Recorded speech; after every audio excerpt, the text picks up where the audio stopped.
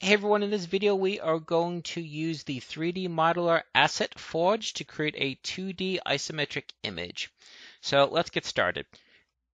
At the top here you see the selector to choose the category of block that you want. We will go to Primitives and we're just going to take a block and we're going to place it in the scene. Just so you know, that dot there, that's the center point of the model that you're going to export or the image that you're going to export. Before we do anything with this, let's give it a color. That way, when we duplicate it, it'll duplicate with that color. So say we're trying to make grass. We will go to the paint roller tool up here, and we'll go to material, and we'll go to new material, and a new material appears. You just click on that. You get a typical color picker. And we're just going to choose a green. So you choose a color along the side, and then choose the one that you want. And then you just click on an object. You click on a block. Now, if I have this selected, this material, and I change it, this will automatically change. So if I have like 30 of these using that material, if I change the material, they'll all change. They're not going to keep the previous color because the material that is being used has changed. So now it's green for grass. So now we click on it. Control D will duplicate it. You get a little prompt saying that one block was cloned. Now I'm going to hold Shift, slide this over. Now I'm going to hold Shift again. Now, so Shift is doing two different things. If I'm trying to move a block and I hold Shift, it will constrain it to one axis. If I'm trying to select multiple blocks and I'm holding Shift and I click, that lets me select multiple. So if I have it selected and I hold Shift, moves. If I have something selected, I'm not trying to move, I hold Shift and I click, then I select multiple ones. So Control D, hold Shift, slide those over. And we're going to make this 7 wide, so let's just grab 3 instead of all 4. Control D, and we'll slide those over. Now we'll duplicate this whole thing.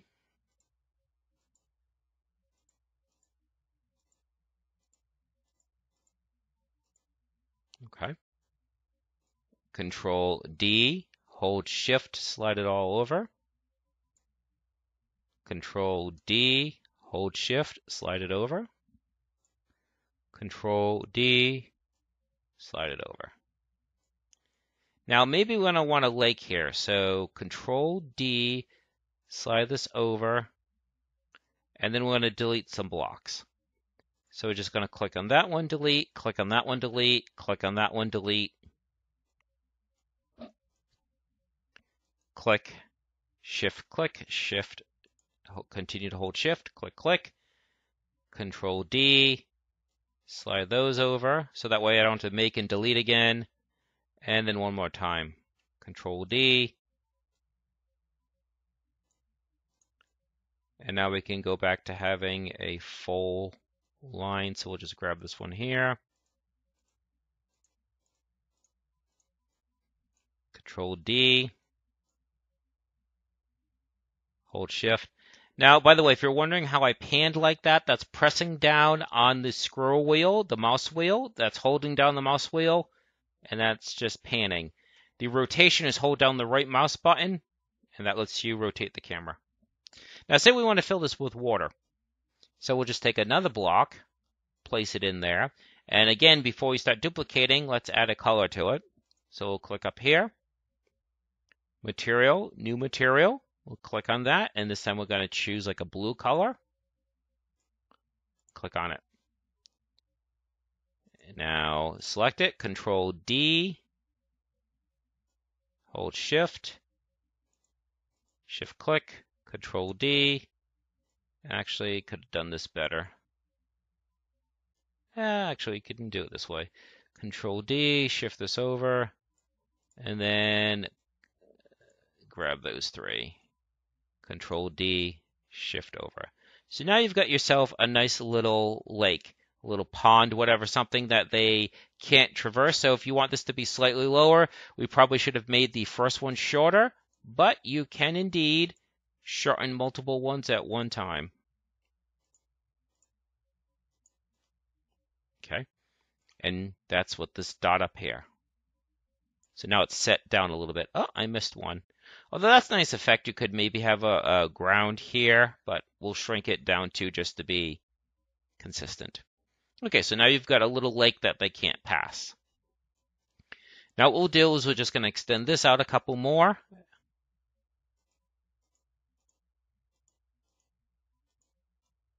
So Control D, hold Shift, slide. Control D, slide.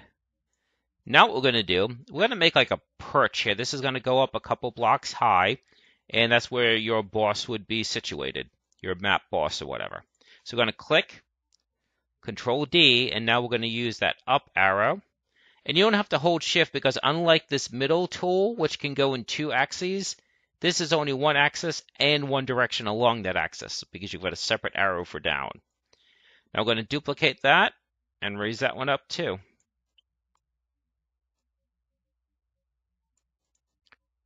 Not quite sure why it jittered like that. I notice it gets a little bit buggy like that.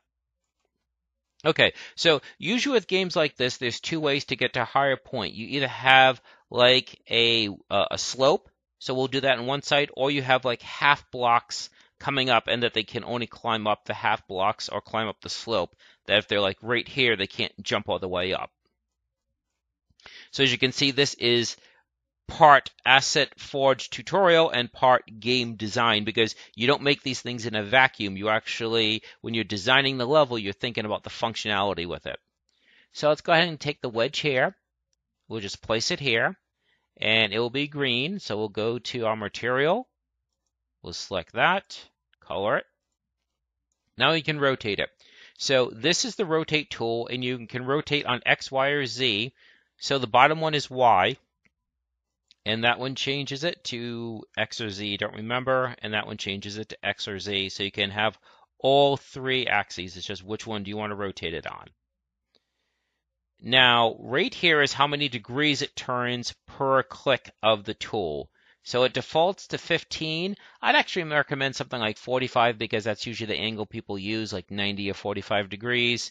Or in this case, I'm not going to do anything 45 degrees, so I'm just going to bump this up to 90.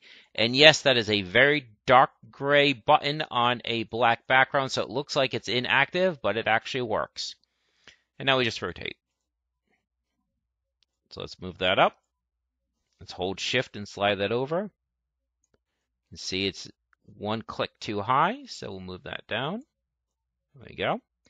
Let's copy this one, duplicate.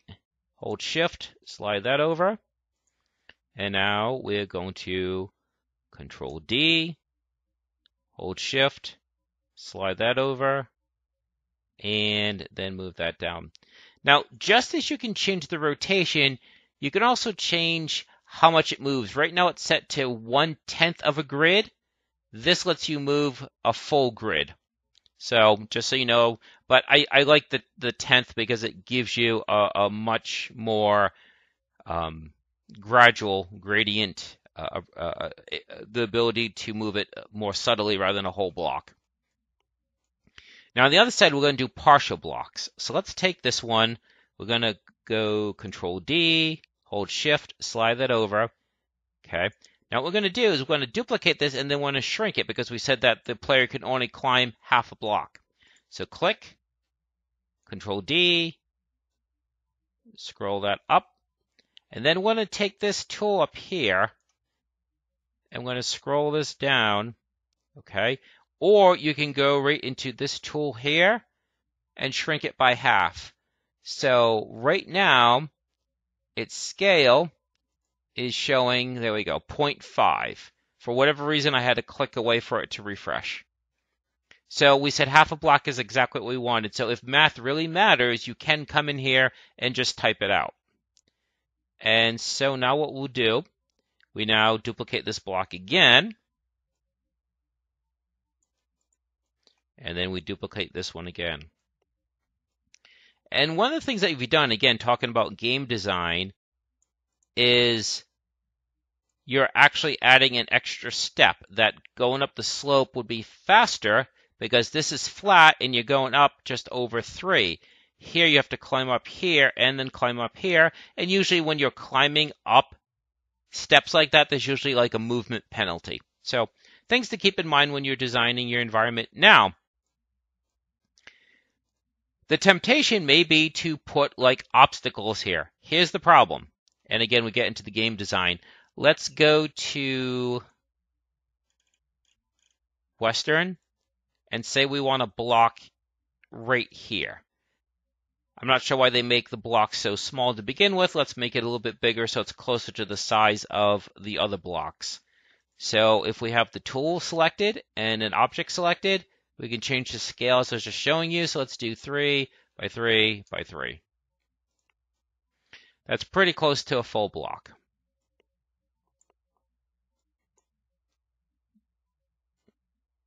It looks like that's lined up about as good as we want to get for this particular demo.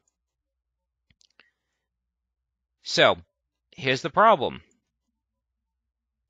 The image is going to look something like this. Since it's not an actual 3D environment, your character really can't walk behind that because this is a solid image. So obstacles like that, you really don't want to make part of this. What you would do is this would be exported separately, and I'll explain a little bit more how you would do that. But if something needs to block your player as far as visually, it would be in front of your player, then it really can't be here. This will be fine though, because what's going to happen is the angle will be such that they'll still be on top of this. This one wouldn't work so much though.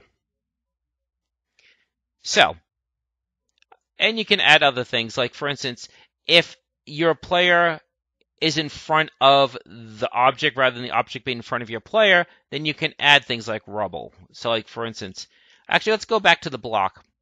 Let's go back to the crate. I was going to use rubble, but actually I'm also use the same object to demonstrate this. Now, if the perspective is like this, and your player walks here, that's fine. Your player will be in front of this because he's never going to walk behind the block. So just keep that in mind. Okay, so now here's how you turn it into an isometric image. It's actually a built-in function. File, export sprite. Now, as you can see, it's zoomed in too close, so we're going to have to make a few setting changes.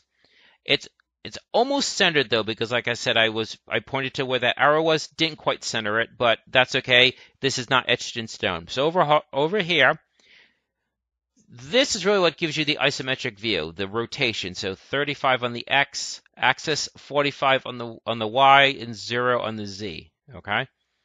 So distance, we want to zoom back because it's too close. So distance, let's make that 5. Almost right. And let's make that 6. And by the way, this is just a preview. This is not the actual size. For whatever reason, no matter how large the image is, the preview stays the same. So let's now do... Let's go back a little bit more. So let's do 7. There we go. Now, like I said, we're going to have to rotate this a little bit. That way your player can go up here so it won't look weird with them being on top of it. So the rotation is really the Y-axis. So I think maybe 40. We want it to rotate to the right. Almost. Let's do, so 35 by 35. Basically, the key is you want to see a little bit of the ground so your player can stand on it and not have it look weird. There you go. So now you'd have ground for your player to stand on. That would probably look good. And then it's just changing the size. Like maybe you want this to be 1024 or 2048. And then you just click on Export File. I'll do that, and then we'll come back, and then you'll see the final image. And there we go. There is our final image. So you might want to tweak it a little bit, like maybe rotate the X a little bit because we rotated Y, so maybe it needs to be above it slightly more so you can see a little bit more of that ledge. But again, that's your decision, what you feel looks correct. And if you wanted to have, like I said, objects blocking certain paths, but it needs to be in front of your player and your player needs to be able to walk behind it, you would export those separately. So you would create the crate, you would center it, and then you would export it with exactly the same distance and exactly the same rotation. If you don't, it would look weird. Okay, so I think that should do it for this tutorial. I hope you found this helpful. I'll probably do a follow-up video in Unity actually adding this to a game and go through the basics of how to make an isometric game. If you have any questions or any requests, please put that in the comments, and I hope you found these useful, and I hope you enjoy the rest of your day.